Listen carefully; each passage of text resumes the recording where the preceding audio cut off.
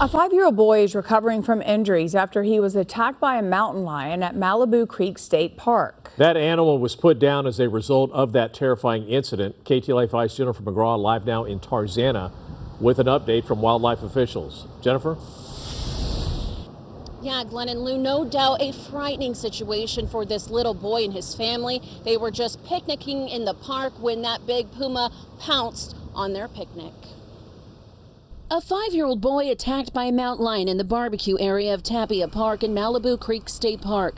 The child's family was right there, just feet away, when the lion grabbed him by the head and started to run. His father began fighting back, and eventually the cat lets go. Unusual circumstances because lions don't usually attack people. Captain Patrick Foy with the California Department of Fish and Wildlife says big cat attacks are rare, but it happens. We've had 2 this year, the first in Northern California. A rural part of El Dorado County, and 2 young, strong guys, 18 and 21 years old, very comfortable and competent in the woods. And 2 were attacked by 1 mountain lion and fought them both. And unfortunately, the oldest brother was killed by the lion.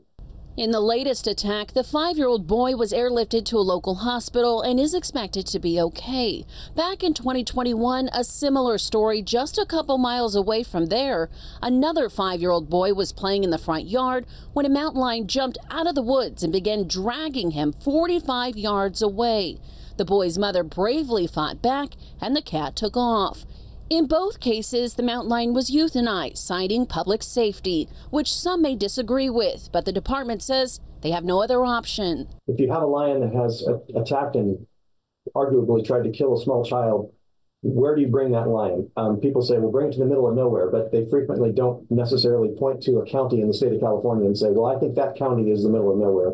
And we'll have people say, bring it to the other side of the Sierra. That way it can't possibly come back. And the people who live in Inyo County and Mono County and Alpine and Lassen County are going to say, well, no, that's not fair to do that. So anyway, that kind of relocating it to the middle of nowhere, there's no such thing as the middle of nowhere in the state of California. There's 39 million of us. At last check, the family tells us the boy was released from the hospital but came back to Tarzana for an eye injury. We're all hoping for a speedy recovery. Live in Tarzana, Jennifer McGraw, KTLA 5 News. Thank you, Jennifer.